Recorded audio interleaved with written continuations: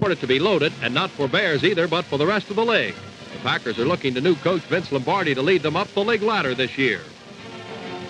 The Packers are forced to punt. Max McGee spirals a beauty to Richie Pettibone on the Bear 15. Pettibone gets back to the 24 before a jarring tackle frees the pigskin. Jim Ringo alertly recovers for the Packers on the 26.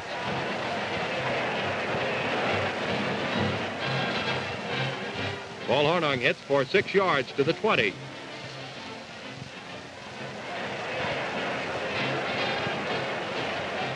Jim Taylor tears up the turf with a 5-yard carry to the 15.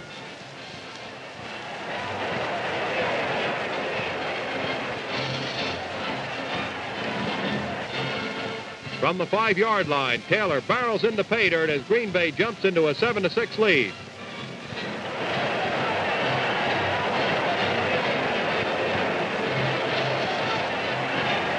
Back, the hard-charging Packer forward wall crashes in on Ed Brown as Dave Hanner nails Brown for 2 points.